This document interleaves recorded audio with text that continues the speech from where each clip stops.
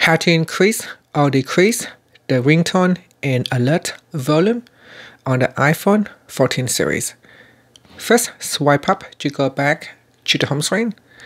On the home screen, tap on the settings icon.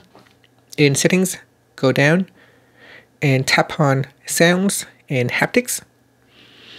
In here, go to the ringtone and alert volume section and then drag on the volume bar at the top here to the left to decrease the volume, or drag it to the right to increase the volume. Now you may notice that if I press on the volume key up and down on the side here, you can see it changes, but it does not change the ringtone and alert volume.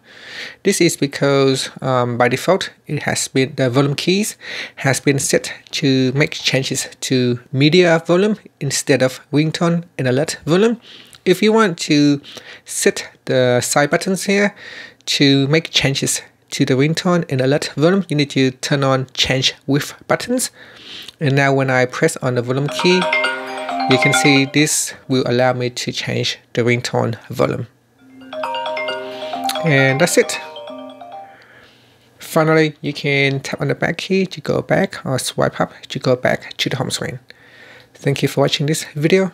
Please subscribe to my channel for more videos.